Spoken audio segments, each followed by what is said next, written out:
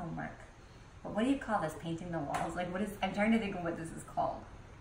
Painting the walls. Painting the roses red. Painting the roses red. No, what is it called? What should it be called? Painting the walls? Touching up. Touch up. Touch up. So this week on homework, we're going to touch up the walls. I know normal people use like magic erasers and kind of like wipe their walls, but I'm not very good at keeping up with that. So I'm actually better off with a paintbrush. And I have a 2-year-old and she thinks it's awesome to draw all over the walls. We call her Dennis the Menace right now. And so I have a lot of crayon, I got a lot of pen, a little bit of pencil. So I really do need paint. And one of the things that I used to do when I was organized in past houses, I haven't been organized in like a few years now, was put a little bit of paint in a mason jar, keep it with the paintbrush, and anytime I needed to touch up from a problem, I just had it right nearby and it was easy to do and it wasn't like this big job. So first things first, grab your mason jar and get to your paint and fill it up. So let's go outside. I think, let's go this way. Okay.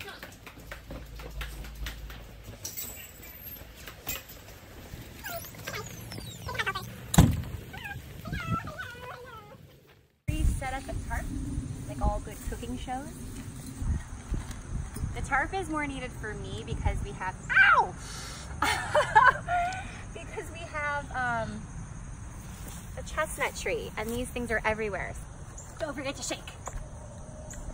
Ooh. You know, the machines are really like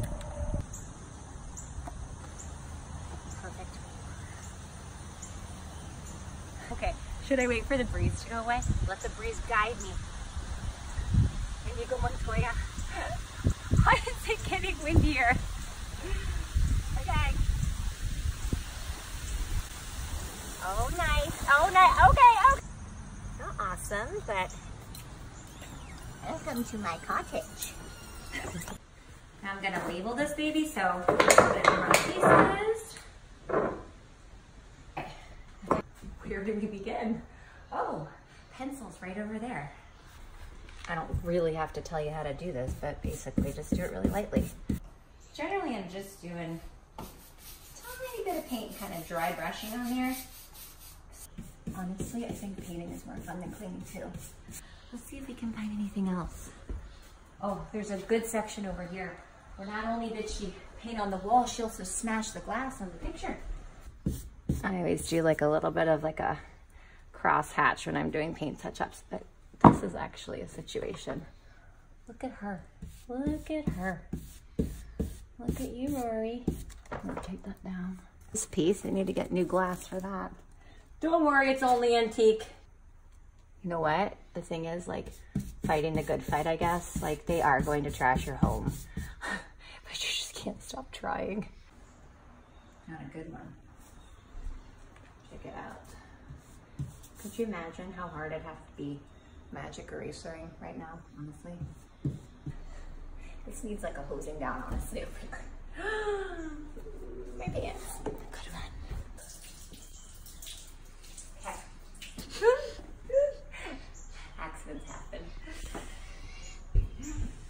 All right.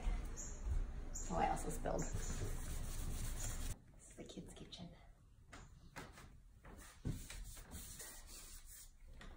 I mean, like, I don't know what's happened. This was poop explosion. Still need more though. I don't know if we have it after yet. She's getting good at. This is where the kids like to climb. I'm getting so much better. Next week I need to get the glass replaced on my painting. Mechanical. All right. So much better. Talk about a before and after. Easy. Washing off the brush. Dishwashing brushes take forever. Just because if I don't tie it down, my kids will take it. That's just the reality of how our life is. Pretty cute. Okay. Clean. The house feels so clean now. Until they get home and mess it all up. But this is going to make me not dread that and not avoid it for another 3 years. This is cute, and it's gonna go right under here. I'll show you. We have this little area under our sink. Oh, I need to touch up there too. And I can just grab it right there already.